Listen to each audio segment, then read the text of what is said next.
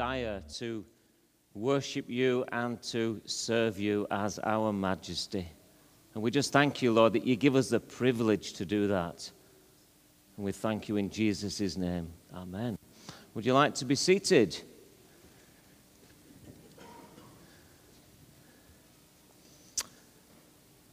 I can just about see everyone for the trees. But I don't know if you was here 2 weeks ago. I think it was 2 weeks ago, maybe 3 weeks ago. Andy pointed out the art in our windows that had been done by our local school. In the first window, we had the Homer Simpson angel. In the second window, we've got these very strange shepherds. And the third window, we've got sort of a black-eyed Mary. Don't know what's happened to her. Perhaps she fell off the donkey on the way to Bethlehem, but who knows? And it must have been a pretty rough road, mustn't it? Pretty rough time traveling. Heavily pregnant, so just think about that. We laugh at our sort of nativities, and when we see the children sharing those nativities with us. But there's a serious side to it, isn't there? In this last window here, we've got these three kings. The three wise men, the Magi. Call them what you want. But that's what I want to talk to you about today. I want to talk to you about these people. They came with hearts wanting to celebrate the birth of Jesus. And today we're launching into a new sermon series called The Gift.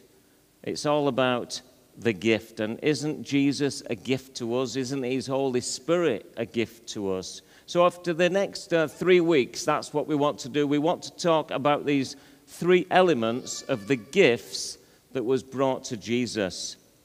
And that was brought to Jesus by apparently these three wise guys. We read about it in chapter 2 of Matthew's Gospel. So let me just give you a little bit of context to the Gospel for those of you who don't really know the story. If you do know the story, or if you don't, it's nice to be reminded of it, isn't it? Jesus was born at a time when King Herod was obviously the king.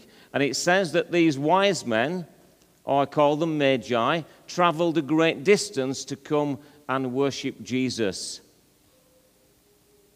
Now, question for you. How many wise men were they? 3. Well, how many people have got a nativity scene at home? Have you got a nativity scene at home? Yeah, you've got one. You've got one. So you've got one. We've got a couple in church. There's one up at the front under the table. And it's tradition that we see in that nativity scene, we see 3 wise men, don't we? But how many were there? I heard a shout from the back that says we don't really know. And that's the truth, isn't it? We don't really know how many there were, but tradition tells us that there were probably 3. And you wonder why. Why does tradition tell us that there were probably 3? Because they brought 3 gifts. So there's 3 recorded gifts in the gospel. But the one thing that we do know is that these guys were desperate. You know when you're really desperate to do something in your life? I don't know what that might be, but sometimes you get really desperate to do something. And these, to eat. You might have a real bit desperate to go to McDonald's, might you? Really, really desperate. And keep giving Mum a nudge and say, you know, after he's finished talking, that's where we could go. A McFlurry, that's what he wants. I think if we, you know, when this goes out online, we should get some money for advertising, shouldn't we? McFlurries at McDonald's. I hope they're listening this morning. Anyway, whether you're desperate for a McFlurry or whether you're desperate for whatever you're desperate for, these guys were really desperate to worship this king that they were anticipating was going to be born, the Savior of the world. Scripture tells us that they saw a star and they knew distinctly when they saw the star. Matthew 2, verse 10, it says they were filled with joy. I'm sure you'll be filled with joy when you get your McFlurry, but never mind. They were filled with joy, and it says, as they entered the house, they saw the child with his mother Mary, and they bowed down and they worshipped him. it says, then they opened their treasure chests and gave him the gifts of gold, frankincense, and myrrh.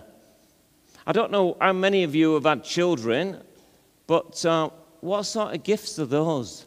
You know, for newborn children, gold. Well, that's all right, isn't it? Gold's all right. Let's bring it on. Let's have some gold. Gold, frankincense, and myrrh.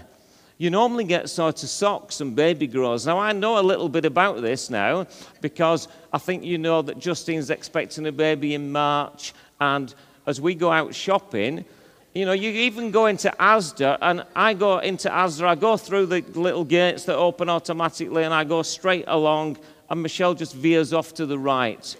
And that's where the baby clothes are, and she's going, oh, look at this. And it's in pink, and Justine says, don't buy pink. I know I'm having a girl, but I don't want pink. Anyway, Justine, if you're listening, you've got some pink stuff. She might be thinking, I'll settle for the gold. But, you know, these gifts, although the baby grows and the socks are really practical, in the time of Jesus when he was born, the gifts of gold and frankincense and myrrh were really helpful to what was going to happen in the future. And as well as that, they were deeply spiritual. You know, when we think about what those three gifts meant, and I think this is more about what they meant because there'd probably be lots of other gifts that were given, but in the Gospels we hear about the three gifts because they've got a real spiritual meaning. Frankincense to represent Jesus as the high priest. Myrrh to represent that Jesus was going to be a suffering servant. But today I want to talk about that thing that all made you smile, gold. Gold, throughout history, has been talked about as a gift fit for a king. And it is fit for a king, isn't it? It's fit for our King Jesus. And people think that it's a gift fit for a king because it's expensive. And who more worth it than to give it to Jesus and to give it to his family. So Jesus as king, that's what we should be thinking about this morning. I wonder, is anybody in the mood to play a little game as we think about kings this morning?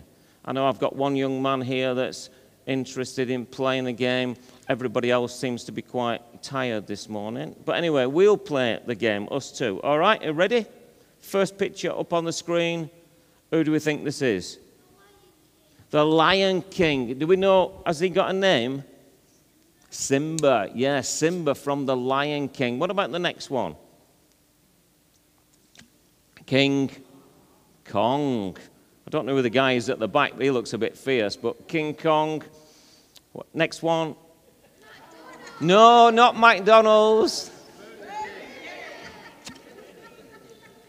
Yeah, but I think it's a Whopper actually, isn't it? But we get it from Burger King. So if there's a big queue outside McDonald's, you could always go to Burger King. I don't know where there's a Burger King around here, but never. Sorry?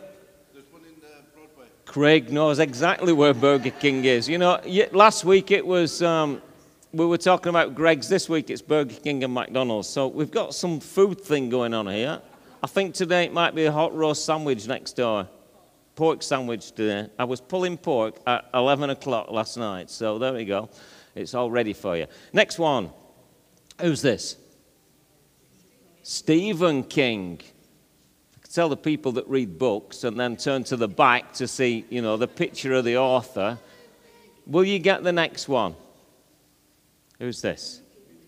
Oh, do you know, I thought nobody would get this. So I thought I'm going to have to put another picture on to show when she were a little bit younger so that you'd actually get this. But you seem to be all getting it this morning. Last one.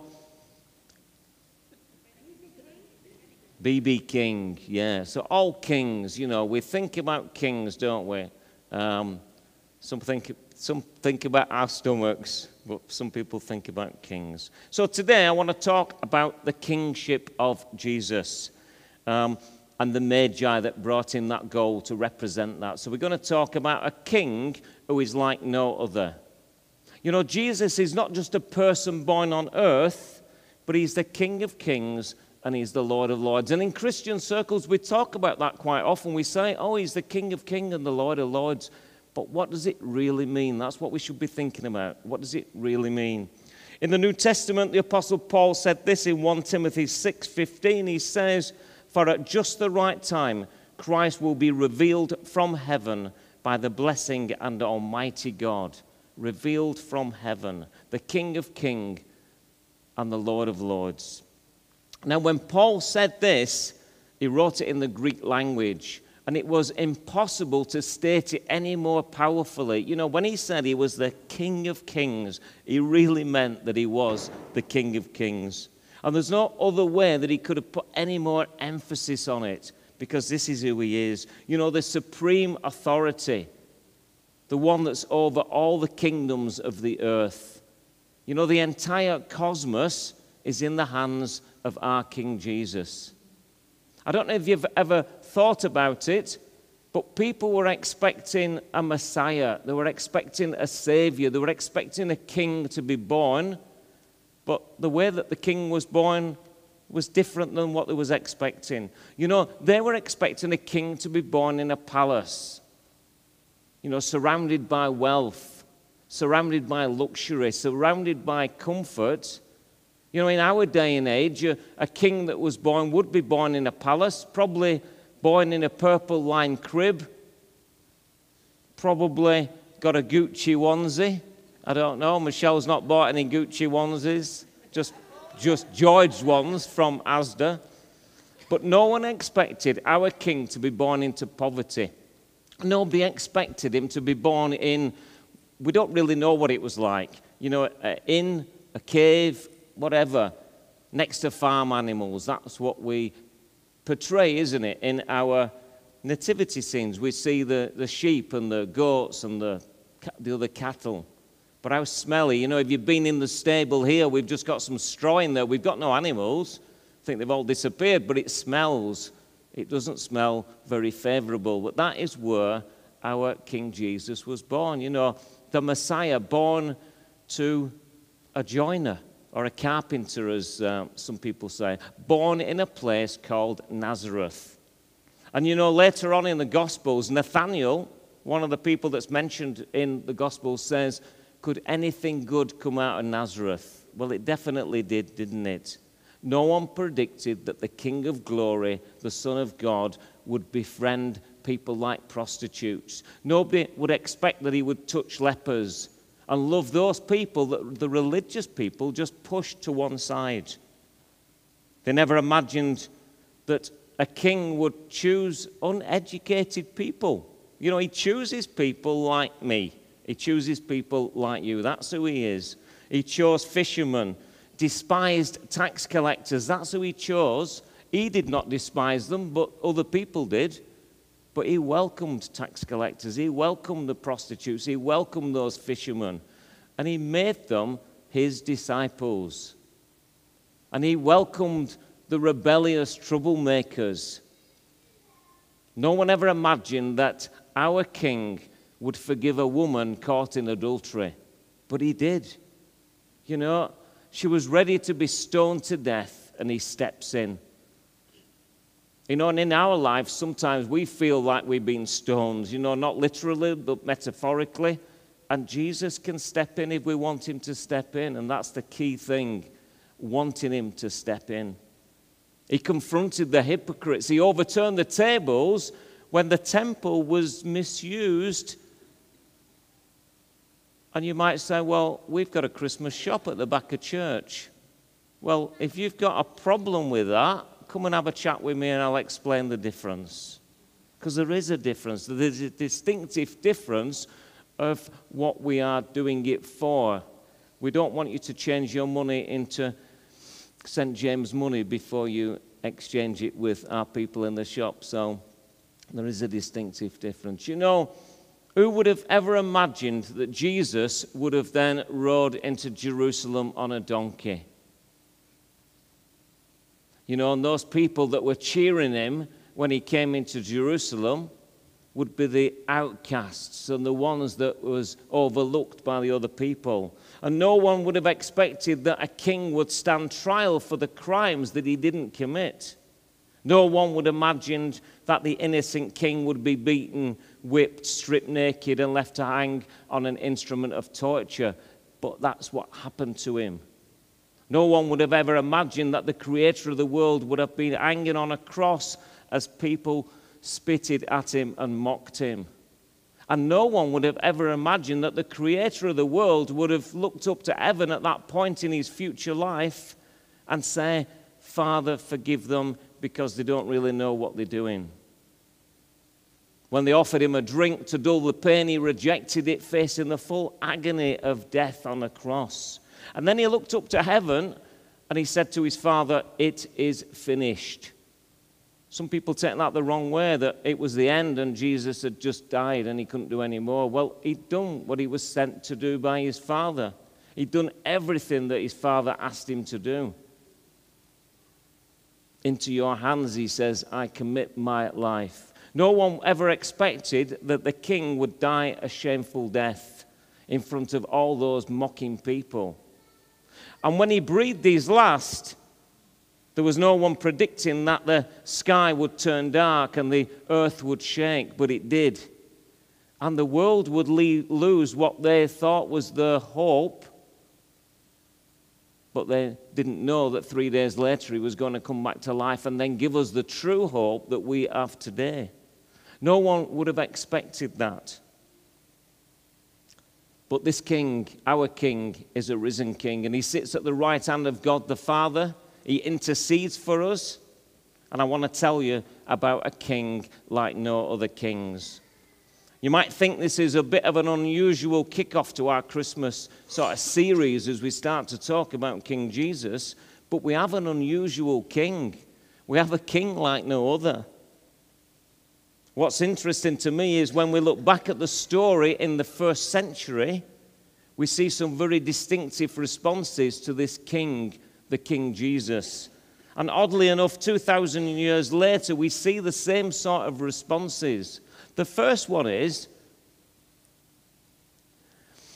who represents King Herod in our days?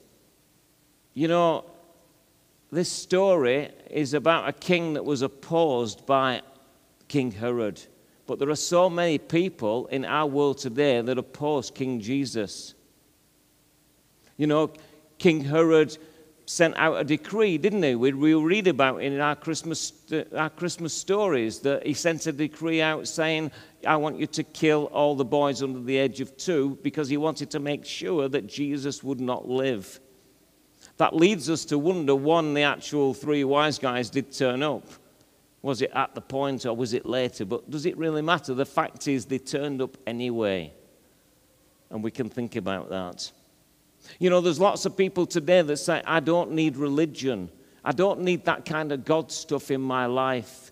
I don't need the Jesus stuff. I'm doing fine on my own.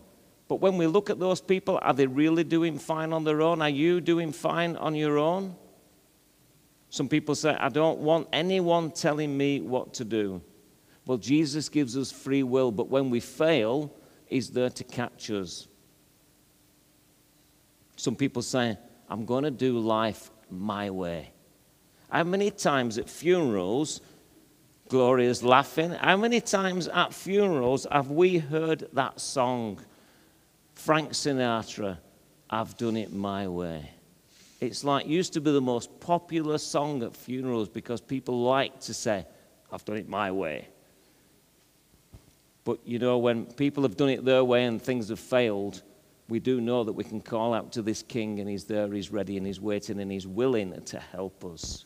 Secondly, I think that something is quite common today, and that thing is that, you know, we had the Jewish priests and they opposed Jesus and they just dismissed him as king. But what the bizarre thing is that the scriptures were always being read by those people, by those Jews. They were always reading the scriptures. And the scriptures said in Micah 5:2, but you, Bethlehem, though you are small among the clans of Judah, out of you will come for me one who will rule over Israel, whose origins are from old, from ancient times. So these people that used to read the ancient text, they were the ones that dismissed him. And today, the same sort of thing happens, doesn't it? We ask people, do you want to come to church? Do you want to experience the presence of God? No. Would you like to read God's living word? Not really. Would you like to be part of a mission, sharing God's love with a broken world? And some people say, no, that's not for me. And that's just the people in the church. So what about the people outside? You know, I remember being on placement at a place called Lanchester, and it's not far from Durham. We was there for about 6 months, and I got told by somebody there that they preached 2 things. You know, this guy said, I said, you know, how long do you preach for, and what should I do, and so forth. I weren't too sure what to do, and he said, oh, just preach 2 things. And I says, what? He says, we preach the gospel, and we preach 5 minutes. I said, all right. That place was, it was steeped in ritual. It was a very ritualistic place. You know, we got quite friendly with one of the lay readers. We went to, I think we went to their house for something to eat one evening. And was he called John? Anyway, John. And one day he was sitting with us, and it got to sort of 5 to 10, and he says, oh, I must go. I said, where are you going? You're not on the rota to do anything today. He said, I've got to robe up. I says, what are you robing up for? He says, because I always robe up. But I said, but you're not doing anything. But it was a very ritualistic place. But the thing is, places like that quite often, and I'm not saying all places like that, but it was steeped in ritual, but it knew sort of the head knowledge about Jesus, but it didn't know the heart knowledge about him. You know, they dismissed really Jesus as King, the Lord of Lords and the King of Kings. You know, when it comes to the works of the Holy Spirit, I think that would be a place. I never asked at the time, but I just got the impression that we don't do that sort of thing here. Well, it's not them that do it, it's the Spirit that does it. But you've got to invite the Spirit to come in. And when we think about people coming in, those wise men, Magi, call them what you want, you know, when they entered into that place where Jesus was, whether he was a baby or whether he was 2 years old at the time, we don't really know. But the fact is they bowed down and they worshipped him. They'd got the head knowledge, but they also had the heart knowledge. They wanted to worship him for who he was. The ultimate response to show reverence and honor to God was to bow down to him. In other words, they said, it's not about me, it's not about our thrones, the 3 of them. It's about our desires, our wants and our desires. It's all about you. They bowed down and they worshipped him. So I'm curious this morning what our response would be. You know, some people think that this is just a good story. Or is Jesus the King of your heart? That's the true question, isn't it? Is he the King of your heart? You know, everything within me wants you to say that he is the King of your heart. That's what I would really desire this morning, for whether you're in the building, whether you're at home, whether you're watching online, that you just say, look, I just want King Jesus to be the King of my heart. I want him to lead me where he wants me to be. I want him to guide me in the things that I should be doing. You know, when I was young, our family was not a church-going family. My nan, as I used to call her, I think she started going to church when she was about 50. The family knew about God. My mum knew the stories from the Bible. We come back to that head knowledge, but not the heart knowledge. But I want you to have the heart knowledge today. Quite often we find at Christmas time, we find a lot of CEO Christians. You know, are you a CEO Christian? Maybe not the people in here, but the people who are at home. Are you a CEO Christian? Are you a Christmas and Easter only?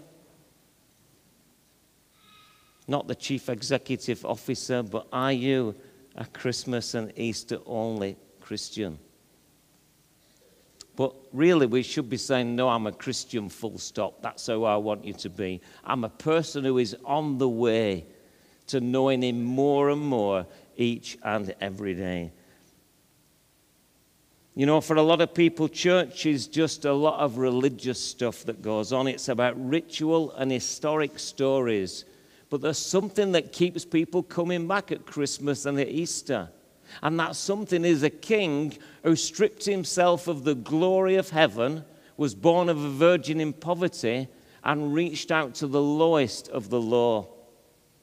And in our context today, that's those people that just can't get it right.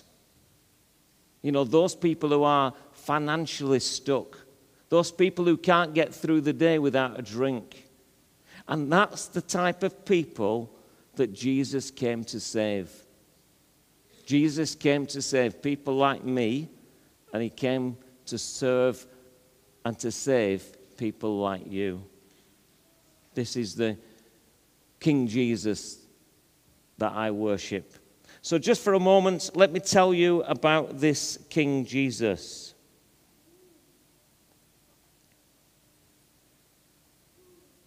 He's not some distant, angry, uninvolved judge waiting for you to mess up life. He's not just the guy that lives upstairs, the big guy in the sky, as some people call him. He's not just your 8-pound, 6-ounce newborn baby. He's the righteous King of Kings and the Lord of Lords. In fact, if you're willing and able, can you just stand? I think it'd be good if we just stood together this morning.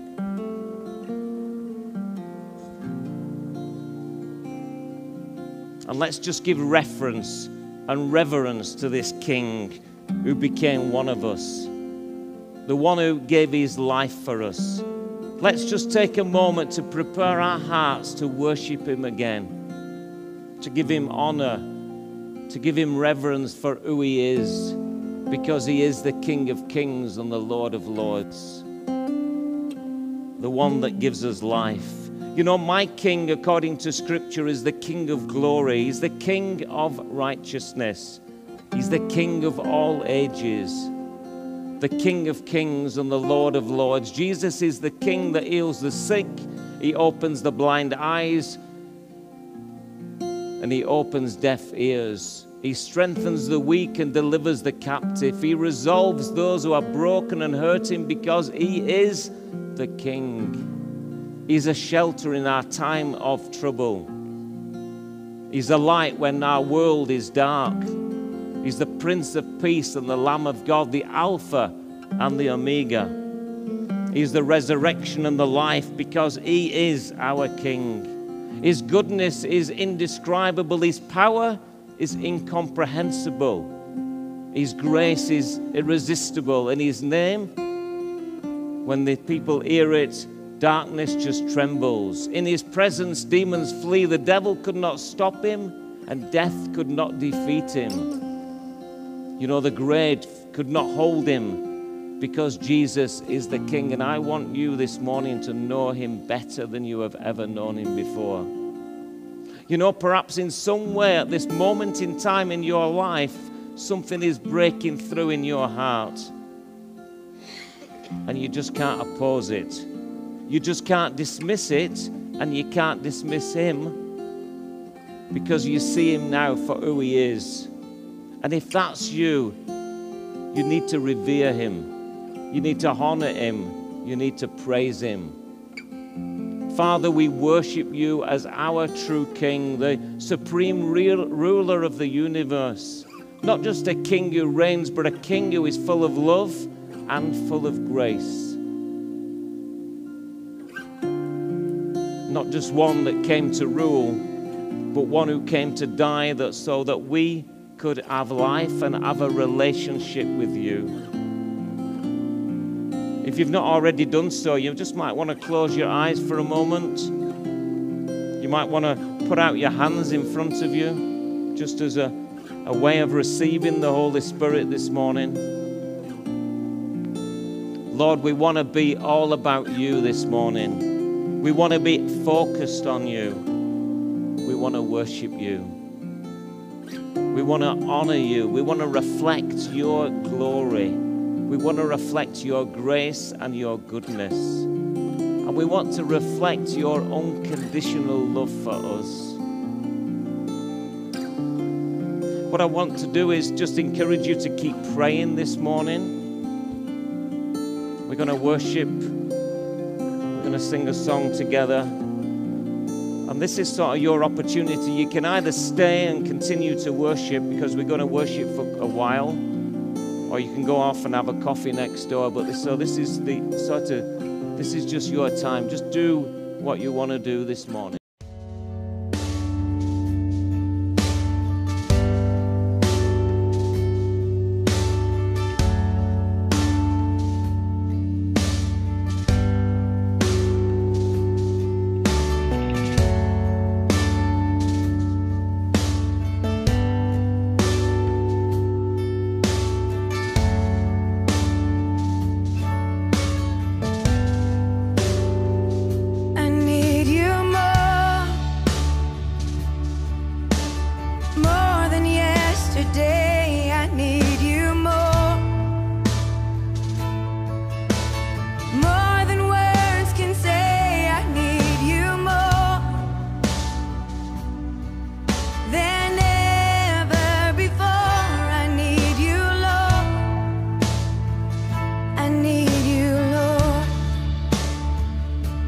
More than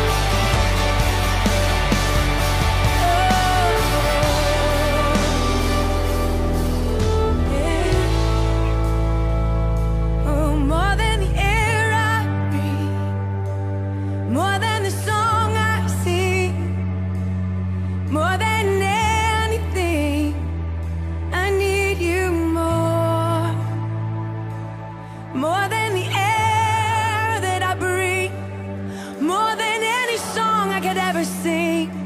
Oh, so much more than anything. I need you more. Oh, I'm so hungry for more of your presence, God. I don't want to stay where I've been. I don't want to camp out and just stay in one place, God. I want to run deeper into your presence, God. 'Cause I'm hungry for so much more of you. My heart always follows you.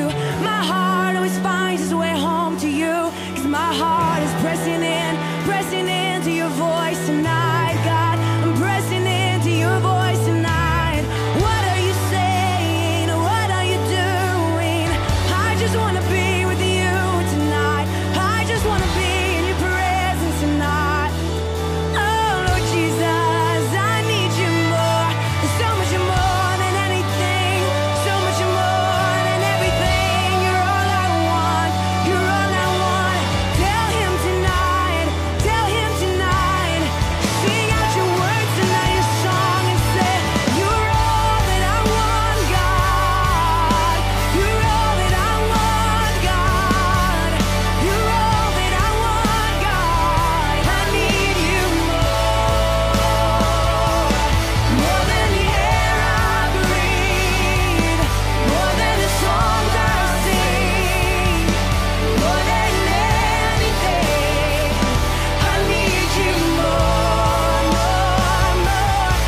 than the air I breathe, more than the songs I sing, more than anything. I need you more than the air I breathe, more than the songs I sing, more than anything. I need you more than the air I breathe.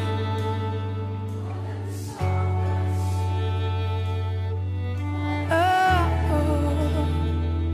I need you more. Your presence is life to me. Your presence is life.